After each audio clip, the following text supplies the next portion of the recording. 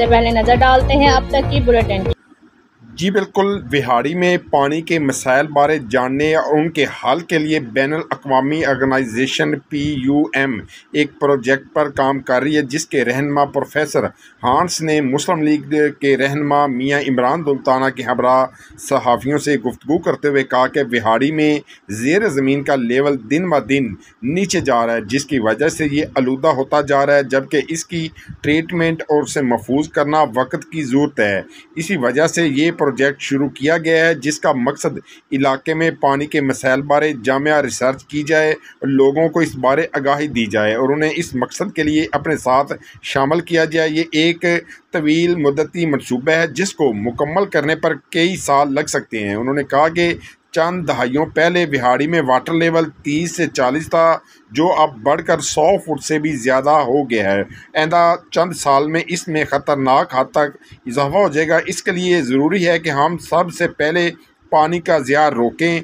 उनका कहना था कि सेवरे के पानी का ट्रीट करके हम काबिल इस्तेमाल बना सकते हैं, लेकिन इस बारे मुआशरे में आगाही बहुत ज़रूरी है।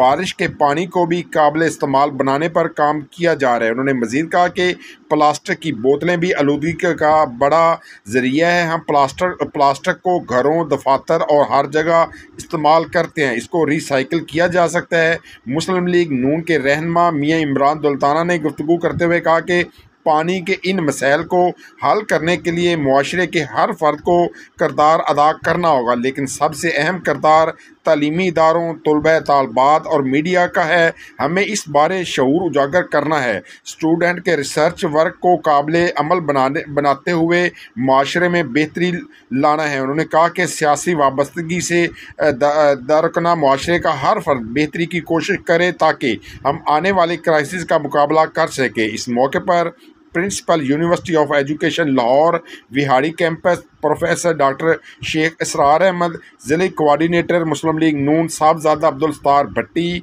सिटी सदर शेख अब्दुर्रहमान, तहसील सेक्रेटरी इतलात चौधरी मोहम्मद फयाज, ज़िले सदर एपका मोहम्मद तैयब भट्टी व दीगर भी मौजूद थे। Sources.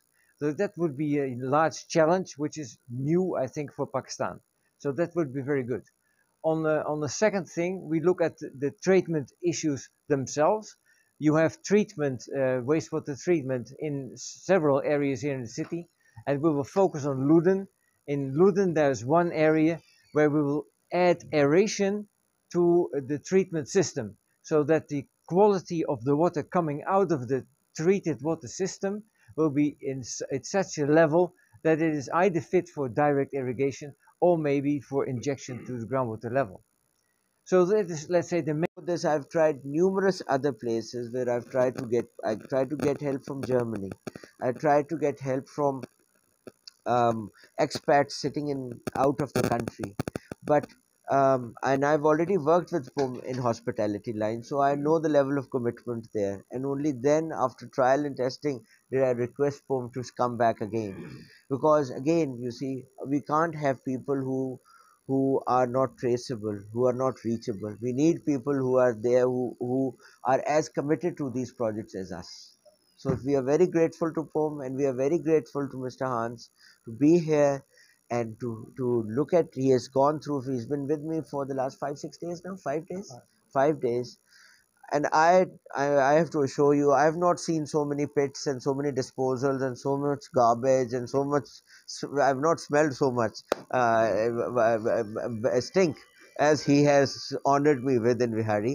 And because you get used to things, and now we are slowly getting to a position to start off from one side.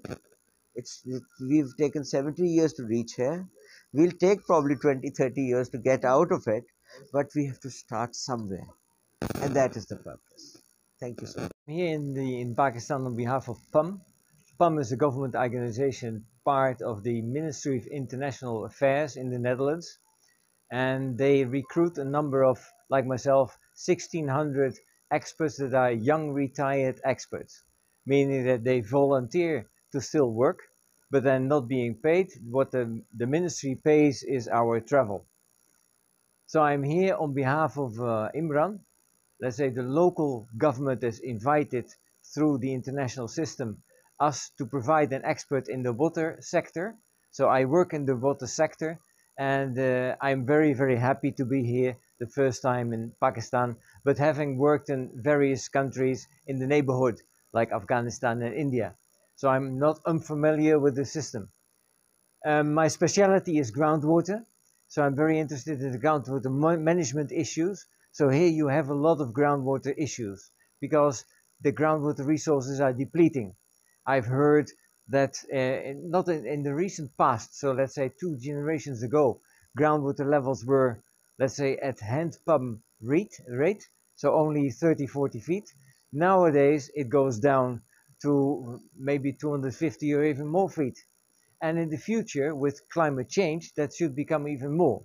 So we have to be very careful of how to use our groundwater resources. Now, in the project PUM is trying to identify, we see in a pilot project that would from taking the sample of water from Bihari.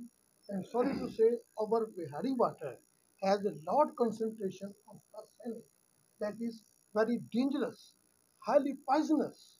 And second, my paper was from district Kasur. So your question that no one is working, I want to clarify that University of Education Vihari campus is already working on this project, and in near future, I request the Professor William, Mr. Imran, that when you launch this project, this mega project for the people of the community of the Vihari, then we stand with you for this noble cause. And that is, I understand that some of you are already taking water from that depth. And we've seen that the quality of the water, especially the arsine, at the deeper levels, the arsine level is higher. So your lower groundwater levels are more depleted in arsine. Uh, this is what I hear. I mean, of course, I have not seen it, but that's what I hear. So you must be very careful with your water resources, your groundwater resources, because they are depleting. And we know because of climate change, the amount of water coming from the glaciers and the snow is becoming less. I think there is awareness.